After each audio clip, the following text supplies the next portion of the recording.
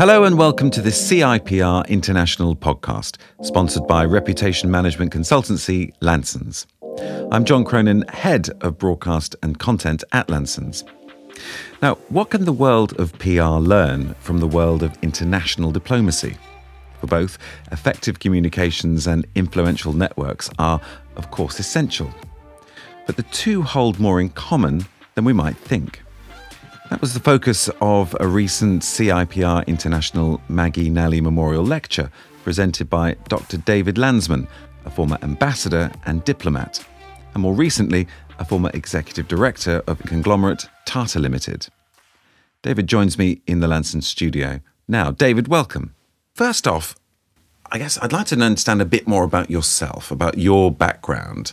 Fill us in on that. Okay, well, I start with what I did at university. I started with classics, leave that perhaps for a moment to one side. But my PhD, my master's and PhD were in linguistics. And I studied modern Greek, and I looked at the way in which the politics of Greece in the 70s and 80s, I did my PhD back in the mid-80s, the politics of the 70s and 80s affected the way the language was being used. It's a very combustible time in Greece as well, that. Well, it was, because there was a huge reaction in the language, as well as in many other ways, to the colonel's dictatorship, 67, 74, and then the restoration of democracy and a whole lot of other political developments impacted on how people used the language, how it was taught in schools and so on. So that was my PhD. So that was looking at language and communication from the point of view of linguistics, but also very much with a political side to it. And then after a while in Cambridge, I moved on and joined the diplomatic service.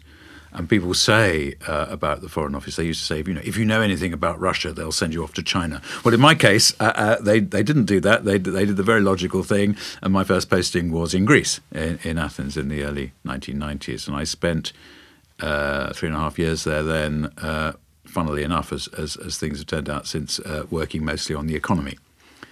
But you were ambassador there eventually. I was eventually ambassador. So I went back in 2009. And I thought when I arrived, I'm the ambassador. I'm not the grunt doing the economic work anymore. I won't think too much. I won't have to spend too much of my time doing the economy. I can do the grand politics and all the strategic stuff and all the rest of it. And I arrived at the beginning of 2009, and of course, by the autumn of 2009, Greece was fully into the sovereign debt crisis. So actually, I spent most of my time in Greece, very much focused on the economy, the implications for the Eurozone and the EU, and obviously the UK had a huge interest, not just because we're involved as a member of the IMF and as part of the European economy, whether you're in the EU or not, you're part of the European economy, but because up to 2 million British people visit Greece every year. So there was a real interest in the government. What would happen if Greece left the Eurozone? What would happen if the economy really collapsed? It didn't collapse. It was a huge crisis for the people and for the economy. But the country is very much still got through it and has survived that. But there was all those concerns. So that's actually what took up a lot of my time in Greece in the end. And it was a good lesson for me in terms of what I think the PR people call continuous professional development, because I came back to the economics that I'd been studying 20-odd years earlier, and I found I needed to go back to school, as it were. So I did a distance learning course in international economics at that point, because I thought I needed to understand quite how the IMF and the other institutions behave when countries get into trouble, what they do about it, what the background was, what all these IMF people turning up in Athens were about. So so my diplomatic career started in Greece and it ended in Greece 20-odd years later. And you left the diplomatic service eventually and went into business. Yes, I'd spent a bit of time in business in between. I'd taken a break from the diplomatic service and worked in business for a little bit earlier on, but then I decided after I just couldn't really, having started in Athens and ending Athens, I couldn't really think of what to do next in diplomacy. I wanted to change while I was still young enough. So at that point, I went off and Tata, the Indian-based conglomerate offered me the position of managing director of the European subsidiary of the holding company. So I suddenly got another very wide range of experience offered to me as an opportunity, as it were, in business which covers everything from salt to steel, as they say, or from tea, Tetley tea, through to IT, Tata Consultancy Services, one of the world's largest IT services businesses. And I got involved a bit in all of those. From the perspective of the holding company. So that was another huge change. I guess I've always liked variety. Being a diplomat, I was served in different countries, doing different sorts of work, and then with Tata had an opportunity to see a wide range of businesses and learn a huge amount about how you make money in different ways and how you can make successful and sustainable businesses in different ways. So those two pillars then of your professional experience, the diplomatic service and then a senior role in business for an international organisation, Tata. That, in many respects, then feeds the thoughts that you've had and presented at the Maggie, Nally Memorial Lecture 2019, which you delivered very recently. What were your thoughts when you presented there? What was the thrust of what you were trying to communicate? This link between diplomacy, which you have obviously a great deal of experience, and the world of PR. Well, in the lecture, I mentioned that when I was in Greece, I'd gathered together a group of PR people from Greece, together with some people from the Foreign Office focusing on communications. We sat down together and I said, I think we're actually all in the same business. And people looked at me a bit oddly as though I can't be right. But I think actually communication is what diplomacy is fundamentally about.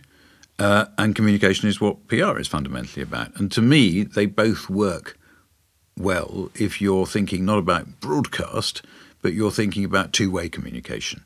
And you're thinking about really understanding the people you're dealing with and trying to bring their world into your world so that you can communicate better. So if you're a diplomat, and like when I was in Greece, for example, you're in a foreign country, you're the outsider. It's a really important part of being a diplomat, is you're an outsider, a bit like being a foreign correspondent. You didn't quite go native then in the end, David? Well, no, I think it's really important. You have to understand, you have to be able to put yourself in the shoes of the people you're working with. Without, if you like, going native, you have to remember who pays you, just as a PR has to remember who pays them.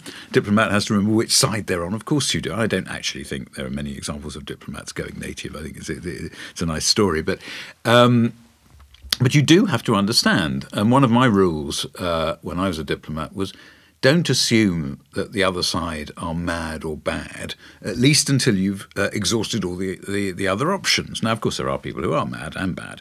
But try and understand where they're coming from, why they're doing what they're doing, who's the constituency they're talking to, why they think this is the way to achieve what they want to achieve. Because even if you come to the conclusion in the end they are mad and they're bad and they have to be resisted and we need to protect ourselves against them, and I guess that's true, that can be true in corporate PR as much as it can in diplomacy, you still more likely to do it well if you've really understood them. Because if I just look at you and say, oh, you're bad, and there's no point talking to you because you're just bad, that's not going to take you anywhere. So would you say then that is one of the fundamental lessons that communications, that public relations, that reputation management can take from the world of diplomacy? You were a diplomat at a very difficult, acute time in the Balkans, not just Greece, but elsewhere as Yugoslavia, the former Yugoslavia. Is that a key learning then that communicators, PR professionals can take from diplomacy? Well, I think it is. I had what I must say was a slightly heretical view as a diplomat that you should be prepared to talk to almost anyone. Don't start ruling people out. Certainly don't ignore what they're saying just because they're bad. Doesn't mean that you like them. It doesn't mean you're giving them your seal of approval. But you have to try and understand where they're coming from. And so for me, this business of being the outsider, and I suppose in a way, that's my weakness or strength throughout my career, because as a diplomat you are an outsider. As somebody who came into business from having been in the public sector for quite a long time, you do see things a bit from an outside perspective because you've got different experience. But I think everybody can be an outsider in one way or another, and if you're PR working in all sorts of different industries and for all sorts of different people, you can place yourself as the outsider and you can help the organisation see itself from the outside. We need to do that. We have another one of my lessons is we all have our public lines, and in government, my goodness, you have public lines, and in as a business, you'll have your branding and you'll have your statements about yourself. Of course you do, and of course you should, and you need to believe in them. But you also need to have an internal debate, and you need to be open, because if you're going to say, well, we are the best, which of course you are. Of course we're the best. Of course we're going to say we're the best. But you have to watch the competition, see where it's creeping up, and you have to be open to the idea, well, maybe we're not the best anymore, or maybe we're in danger of being overtaken. What are we going to do about it? So it's looking at things from the outside. And organisations, governments, businesses, can be so insular, can be so inwardly focused on their processes, on the silos, on the internal politics, if you like.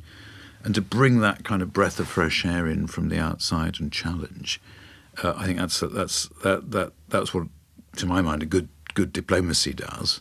Government, of course, can be very, as you say, insular in large organisations. Governmental organisations can suffer from that, as of course can big business, large multinational organisations, of which Tata was one that you were a senior member of until fairly recently. Were there lessons from the time as a diplomat and how you were transposing those into communications that you used at your time at Tata when you were on the board there?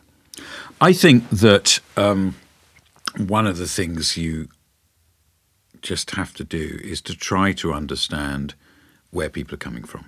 And sometimes people will they'll react in a way you don't like. They'll react negatively to a proposal you're making, or they'll see things from a different perspective. And the temptation is always thinking, oh, this is just a nuisance. Let's kind of bat it out of the way. Let's work our way around it or whatever. But actually, if you try to look as though your colleague in a different division is actually, as it were, from a foreign country, whether they are or not, it's not the point. But it is as though you're looking in and you're saying, well, where are they coming from? What are they doing? And Tata's a very complicated organisation, as you said earlier on. Everything from tea bags to Land Rovers to steel. $100 billion business in over 100 countries and all different industries. It's a very complex business. And of course, when you are, for example, in the UK, and you've got people working in different businesses, there's a focus on the employees and on the communities. For other people in the organisation in other places, there might be a focus on the shareholders, and the shareholders might not understand why you've got the interest you have in the particular businesses. So there's so many different perspectives, and they need to be brought together. And sometimes seeing them from the perspective of seeing them from the outside, and then, well, why are they doing that? They're not daft. It's not wrong to be focusing on this issue. It's not wrong to be challenging it. But why are we doing it? And I think, and to me, I guess we all use our backgrounds in various ways to interpret the situations we're put into. But for me, looking at things from that outside-in perspective, I think is hugely valuable for me, and I think it adds another dimension.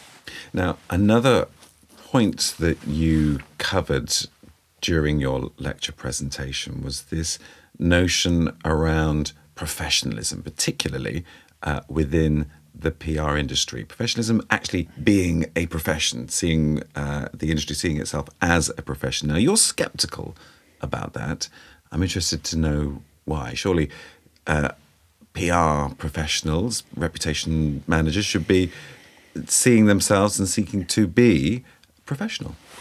Absolutely, and I've got some good friends in the industry who I know working very hard to make PR into a profession. Now, of course, good people aspire to be professional and they aspire to be ethical, and of course I'm not saying that's a mistake. I guess where I'm raising the question, be careful what you wish for, is around the idea of being a profession and thinking somehow there's a goal to be achieved, which is that we are recognised as a profession. And then I guess what you're saying is you're saying, well, we'd like to be a bit like lawyers, or we'd like to be a bit like accountants, because they are sort of respectable professions with a corpus of knowledge and all sorts of qualifications and letters after your name and institutions and so on. Of course, CIPR itself is a very respectable institution. But I'm just not sure that's quite the right approach, and for a couple of reasons.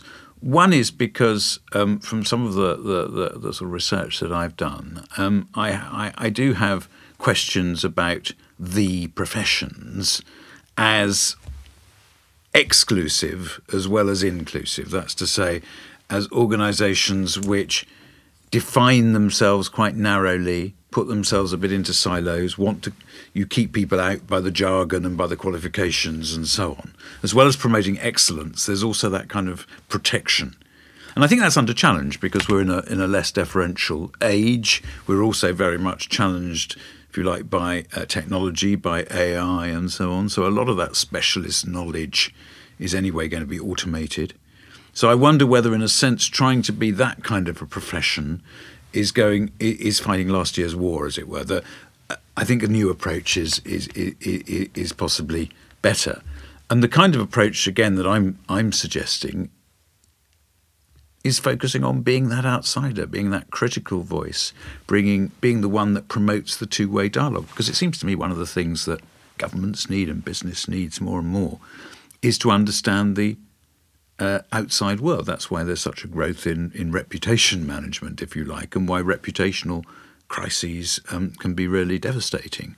You need to understand the outside world. Organisations which are structured and focused into all sorts of silos and professions, if you like, within them, often quite internally focused, need that help to understand the world outside. If you've got a board which is full of people who've worked in your industry all the way through, they'll be infinitely more knowledgeable than the man or woman in the street about that industry, but they won't necessarily have all the skills to understand what's going on outside. Did you see examples of that at Tata, for instance? I'm thinking in particular the automotive side of the business, the automotive industry, one that has a very strong structure, people who are in it for a lifetime, have great experience, and maybe not so much of other areas outside that business. Is that lack of looking from the outside in something that you saw in the automotive industry?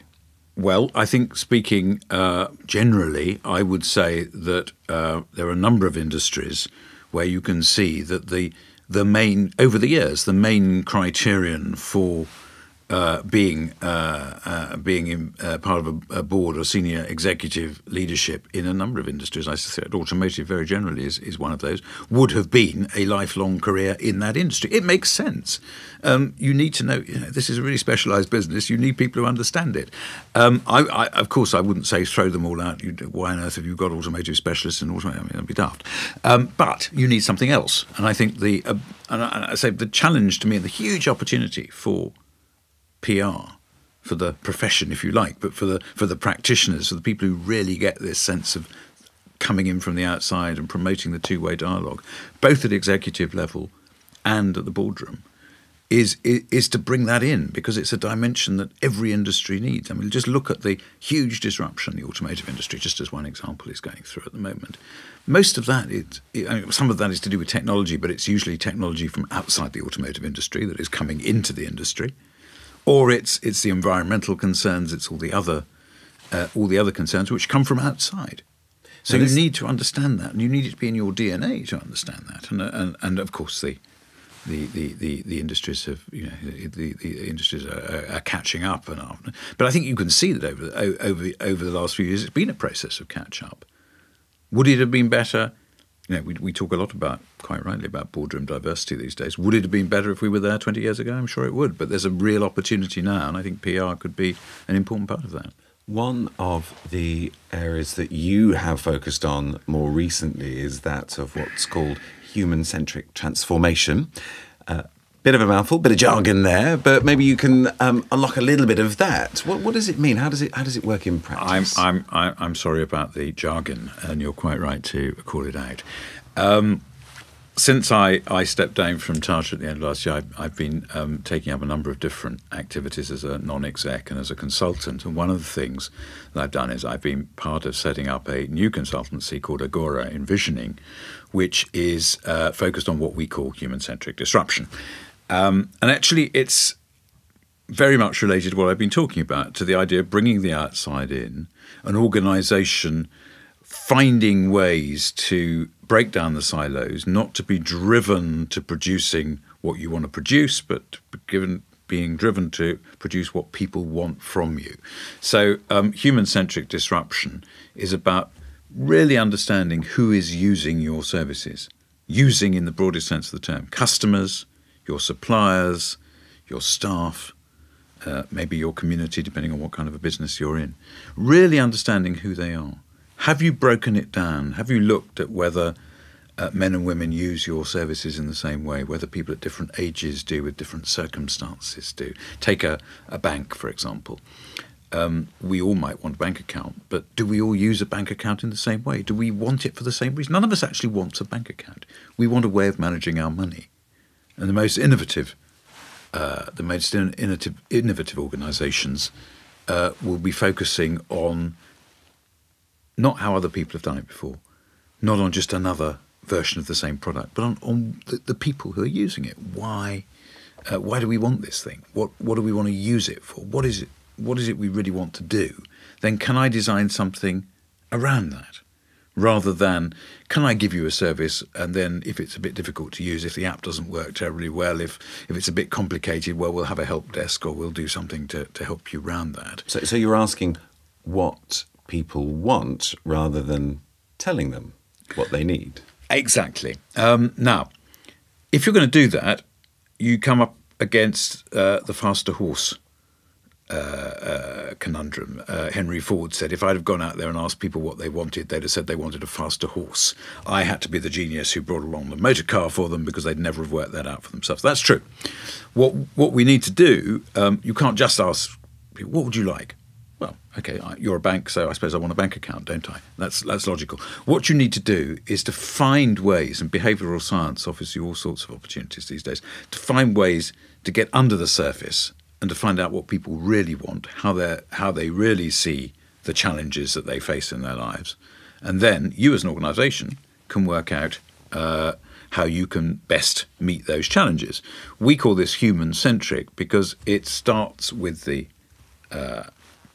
individual, with the users, and allows you to transform and be disruptive, not by saying, okay, I'd like to design an app. Let's sit down and design an app, and then we'll see how people use it.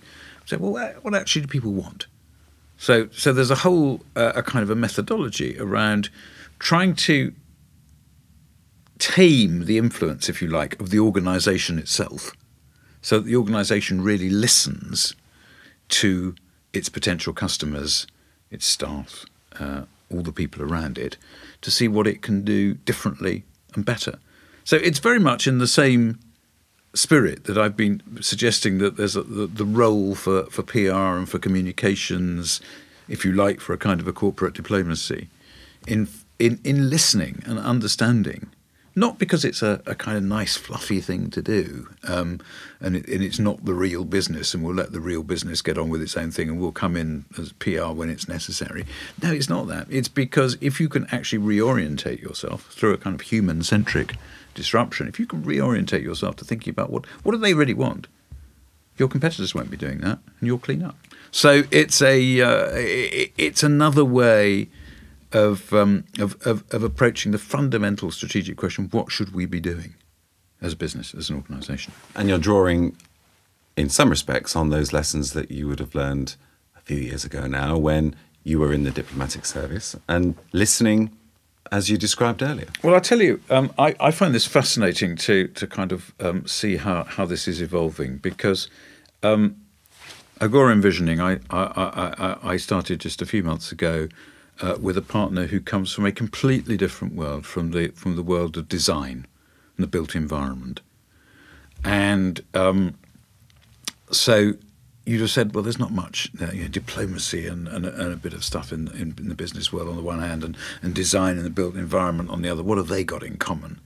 It might be fun to chat at dinner, but what are they actually going to have in common? Well, actually, these same kind of perspectives, bringing the outside in, looking at things from a different perspective, when you combine, and this is very much part of our mindset, when you combine different disciplines, you break down those silos and you start asking the questions you wouldn't otherwise ask. If we were both from the same background, I'm sure we would never ask any of these questions because it would all seem logical and obvious.